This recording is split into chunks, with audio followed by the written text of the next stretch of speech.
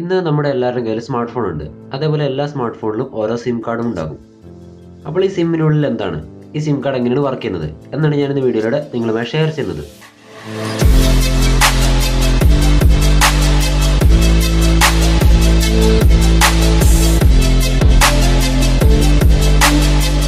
എല്ലാവരുടെയും കയ്യിൽ ഓരോ സ്മാർട്ട് ഫോൺ ഉണ്ടാവും. അതേപോലെ പല നെറ്റ്വർക്കിൻ്റെ സിം കാർഡും ഉണ്ടാകും.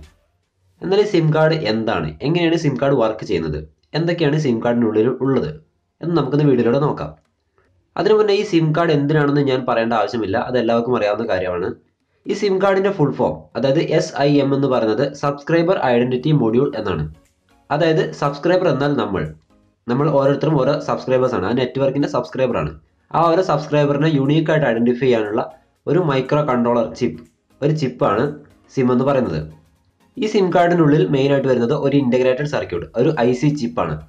ഈ ഓരോ സിം കാർഡിനുള്ളിലും ഓരോ യൂസേഴ്സിനെ യുണീക്കായിട്ട് ഐഡൻറ്റിഫൈ ചെയ്യാൻ, അതായത് ഓരോ യൂസറിനെയും സെപ്പറേറ്റ് ആയിട്ട് മനസ്സിലാക്കാൻ വേണ്ടിയിട്ട് അതിനുള്ളിൽ ഒരു international mobile security identity number ഉണ്ടാകും. അപ്പോൾ ഒരു IMSI, international mobile security identity നമ്പരും അതിൻ്റെ ഒരു കീ, അത് എൻക്രിപ്റ്റ് ഡീക്രിപ്റ്റ് അങ്ങനെ ഒരു കീസും ഉപയോഗിച്ചിട്ടാണ് ഓരോ സബ്സ്ക്രൈബേഴ്സിനെയും, അതായത് ഓരോ യൂസേഴ്സിനെയും യുണീക്കായിട്ട് ഐഡൻറ്റിഫൈ ചെയ്യുന്നത്. അപ്പോൾ അതെന്തുമാവട്ടെ, നമ്മൾ അത്ര ഡീപ്പായിട്ട് പോകണ്ട, നമുക്കൊന്ന് സിം കാർഡ് ഒന്ന് തുറന്നു നോക്കി അതിനുള്ളിൽ എന്തൊക്കെയാണുള്ളത്, ഇതെങ്ങനെയാണ് വർക്ക് ചെയ്യുന്നത് എന്ന് നമുക്ക് നോക്കാം. അതിനു മുന്നേ ഈ സിം കാർഡിൻ്റെ ഈ കാണുന്ന ടെർമിനൽസ് നിങ്ങൾക്ക് ഇവിടെ നോക്കിയാൽ കാണാം, ഗോൾഡ് കളറിൽ കുറച്ച് കോൺടാക്ട് ടെർമിനൽസ് ഉണ്ട്.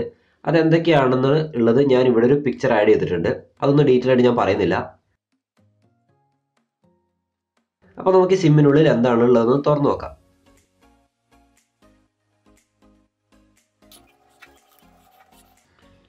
അപ്പോൾ ഇതാണ് ഒരു സിം കാർഡിന് ഉള്ളിൽ കാണാൻ കിട്ടുന്നത്. ഒരു ഡോകോമോയുടെ സിമ്മാണ്.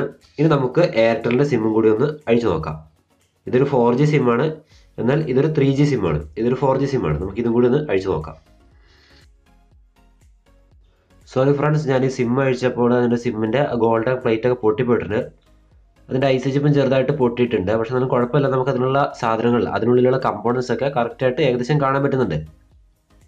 ഇനി നമുക്കൊന്ന് മാക്രോ ലെൻസ് വെച്ചിട്ട് എന്തൊക്കെയാണ് ഇതിലുള്ളതെന്ന് നോക്കാം. അപ്പോൾ ഇതാണ് ഒരു സിം കാർഡിനുള്ളിലെ മെയിൻ ആയിട്ടുള്ള ഒരു കമ്പോണൻറ്റ്, ഒരു പാർട്സ് എന്ന് പറയുന്നത്.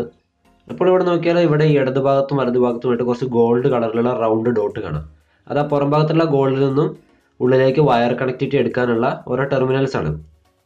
ഇതിനുള്ളിൽ ശ്രദ്ധിച്ച് നോക്കിയാൽ ഒരു യെല്ലോ കളറിലൊരു സ്ക്വയർ കാണാം, കണ്ടോ? നിങ്ങൾക്ക് നോക്കിയാൽ ശ്രദ്ധിച്ച് നോക്കിയാൽ കാണാൻ പറ്റും. അതാണ് ഇതിൻ്റെ മെയിൻ മൈക്രോ കൺട്രോളർ ചിപ്പും അതിൻ്റെ എല്ലാ കാര്യങ്ങളും വരുന്നത് അതിനുള്ളിലാണ്. ഈ ഒരു സിം കാർഡിനുള്ളിൽ മൈക്രോ കൺട്രോളർ ഉണ്ടാകും, അതേപോലെ അതിൻ്റെ റോം ചിപ്പ് ഉണ്ടാവും, റാം ചിപ്പ് ഉണ്ടാവും. ഇതിൻ്റെ റോം സൈസ് വരുന്നത് 64 KB മുതൽ 512 KB വരെയാണ്. അതേപോലെ ഇതിന് വർക്ക് ചെയ്യാൻ ആവശ്യമായ റാം, അതായത് റാമിൻ്റെ മാക്സിമം മെമ്മറിയുടെ സൈസ് വരുന്നത് 1 KB മുതൽ 8 KB വരെയാണ്. അതേപോലെ ഇതിനുള്ളൊരു EEPROM ഉണ്ട്, അതായത് electrically erasable programmable read only memory. അതിലാണ് നമ്മുടെ ഇൻഫർമേഷൻ സ്റ്റോർ ചെയ്യുന്നത്. നമ്മൾ സ്റ്റോർ ചെയ്യുന്ന കോൺടാക്റ്റും മറ്റും സ്റ്റോർ ചെയ്യുന്നത് EEPROM-ലാണ്. എന്നാൽ റോം ചിപ്പിനുള്ളിൽ, അതായത് റീഡ് ഓൺലി മെമ്മറി ചിപ്പിനുള്ളിൽ സ്റ്റോർ ചെയ്യുന്നത് ഈ സിമ്മിനെ കുറിച്ചുള്ള ഇൻഫർമേഷൻസ് ആണ്. അതായത് ഈ സിമ്മിനുള്ളിലുള്ള ഓപ്പറേറ്റിംഗ് സിസ്റ്റം, അതേപോലെ അതിൻ്റെ ഇൻഫർമേഷൻസ്, ഈ സിമ്മിന് കുറച്ച് IDs ഒക്കെ ഉണ്ടല്ലോ, അതൊക്കെ സ്റ്റോർ ചെയ്യുന്നത് അതിൻ്റെ റോം ചിപ്പിലാണ്. റീഡ് ഓൺലി മെമ്മറി ചിപ്പാണ്, നമുക്കത് എഡിറ്റ് ചെയ്യാൻ പറ്റില്ല. എന്നാൽ നമ്മൾ സേവ് ചെയ്യുന്ന കോൺടാക്റ്റുകളൊക്കെ സ്റ്റോർ ചെയ്യുന്നത് ഇതിനുള്ളിലെ EEPROM-ലായിരിക്കും. അതിൻ്റെ സൈസ് എന്ന് പറയുന്നത് ഏകദേശം 16 KB മുതൽ 512 KB വരെയാണ്. ഇപ്പോൾ നമ്മൾ 4G സിം കാർഡിൻ്റെ മുകളിലൊക്കെ 128 KB 64 KB എന്നൊക്കെ കാണാറില്ലേ, അതൊക്കെ അതിൻ്റെ EEPROM-ൻ്റെ സൈസാണ്. അതായത് നമുക്ക് മാക്സിമം സ്റ്റോർ ചെയ്യാൻ പറ്റിയ കപ്പാസിറ്റിയാണ് അവിടെ കൊടുത്തിരിക്കുന്നത്. അതേപോലെ ഈ സിമ്മിനുള്ള ഇലക്ട്രിക്കലി ഇറേസബിൾ പ്രോഗ്രാമബിൾ റോമിനുള്ളിൽ സ്റ്റോർ ചെയ്യുന്നത് നമ്മുടെ പേഴ്സണലൈസ്ഡ് ഡാറ്റാസ്, അതായത് നമ്മൾ സേവ് ചെയ്യുന്ന ഫോൺ ബുക്ക്, അതിൻ്റെ SMS സെറ്റിങ്സ്, അത് ബാക്കിയുള്ള കാര്യങ്ങളൊക്കെ സ്റ്റോർ ചെയ്യുന്നത് ഈ ഇലക്ട്രിക്കലി ഇറേസബിൾ പ്രോഗ്രാമബിൾ റോമിലാണ്, അതായത് EEPROM-ലാണ്. അപ്പോൾ ഇത്തരം ഇതിൽ വരുന്ന പ്രധാനമായ കണ്ടൻസ്. നമ്മളിപ്പോൾ ഇതേപോലെ സിം തുറന്ന് നോക്കിക്കഴിഞ്ഞാൽ ഇപ്പോൾ ഇതേപോലെയാണ് ഞാൻ ഡോകോമോ സിം തുറന്നപ്പോൾ എനിക്ക് കണ്ടത്. ഇതിനുള്ളിൽ എനിക്കൊന്നും കാണാൻ വരുന്നില്ല, പക്ഷേ ഇതിനുള്ളിൽ എല്ലാ പാർട്സും ഇതിനുള്ളിൽ അടങ്ങിയിട്ടുണ്ട്. എന്നാൽ ഈ കാണുന്ന ഈ ഒരു സിം, ഇതൊരു എയർടെൽ സിമ്മാണ്. ഇത് അഴിച്ചപ്പോൾ എനിക്ക് ഇതേപോലെ കുറച്ചുകൂടി ട്രാൻസ്പെറൻ്റ് ആയിട്ട് കാണാൻ പറ്റി. ഇതിന് നടുവിൽ കാണുന്ന ആ ഒരു യെല്ലോ കളറിലെ സ്ക്വയർ ഉണ്ടല്ലോ, അതിനുള്ളിലാണ് ഈ പറഞ്ഞ എല്ലാ ഘടകങ്ങളും, അതായത് റാം, റോം, EEPROM എല്ലാം വരുന്നത്. അപ്പോൾ ഇതാണ് ഈ സിം കാർഡിനുള്ളിലുള്ള കണ്ടന്റ് എന്ന് പറയുന്നത്. അതേപോലെ ഈ സിമ്മിനുള്ളിൽ നിന്ന് ഡാറ്റ റീഡ് ചെയ്യുന്നത് ഈ പുറത്ത് കാണുന്ന ടെർമിനൽസ് വഴിയാണ്. ഈ ടെർമിനൽസിന് ചിത്രം ഞാൻ നേരത്തെ കാണിച്ചിരുന്നു, അതൊന്നുകൂടി ഞാൻ ഈ സൈഡിൽ ഇട്ടിട്ടുണ്ട്. ഇതിൽ നമുക്ക് പവർ എനേബിൾ ചെയ്യാനുള്ള, VCC എനേബിൾ ചെയ്യാനുള്ള, പിന്നെ ഗ്രൗണ്ട് എനേബിൾ ചെയ്യാനുള്ള, പിന്നെ ഇതിൽ കാണുന്ന IO പോർട്ട്, അതായത് ഇൻപുട്ട് ഔട്ട്പുട്ട് പോർട്ടിലൂടെയാണ് ഡാറ്റ എടുക്കുന്നത്. ഇത് അത്രയ്ക്ക് വലിയ സ്പീഡൊന്നും വേണ്ട, അതേപോലെ അത്രയ്ക്ക് വലിയ ഡാറ്റ ഒന്നുമല്ല. അതുകൊണ്ട് ഒറ്റ പോർട്ട് മതി ഇതിലെ ഡാറ്റ റിസീവ് ചെയ്യാനും ഇതിലേക്ക് സേവ് ചെയ്യാനും. ഈ ഒരു സിം കാർഡിനുള്ളിലെ മൈക്രോ കൺട്രോളർ ചിപ്പിനുള്ളിലെ ഡാറ്റ മുഴുവൻ ഈ സിമ്മിൻ്റെ ഗോൾഡ് കോൺടാക്റ്റ് വഴി നമ്മുടെ സ്മാർട്ട് ഫോണിൻ്റെ അല്ലെങ്കിൽ നമ്മുടെ ഏതൊരു മൊബൈലിൻ്റെ ബോർഡ് റീഡ് ചെയ്യും.